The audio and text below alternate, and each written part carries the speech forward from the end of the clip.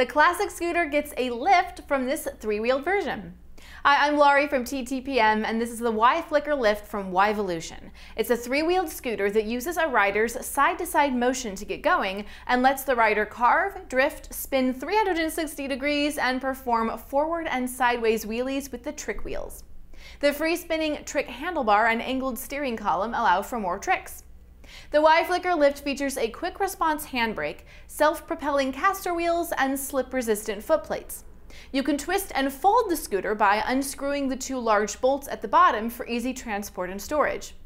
It only took us about 16 minutes to assemble this scooter. However, the picture instructions were very confusing. The instructions for attaching the front wheel are separate from the main instruction manual, so make sure you take everything out of the box before assembling. Kids will like the different tricks they can do with this scooter and that it's easier to keep their balance because the Fliker Lift has 3 wheels instead of 2. However, there is a learning curve when it comes to riding. Instead of pushing off with your foot, you propel the scooter forward with the side-to-side motion of your body. That's something that will take some practice, so kids will probably not be performing wheelies and other tricks on this scooter right out of the box. With practice though, kids will get the hang of it. It's a real workout for the legs and a fun way for kids to get active outside.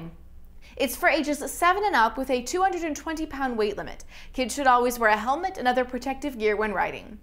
For more information and current pricing, visit TTPM and subscribe to our YouTube channel for more great toy reviews every day.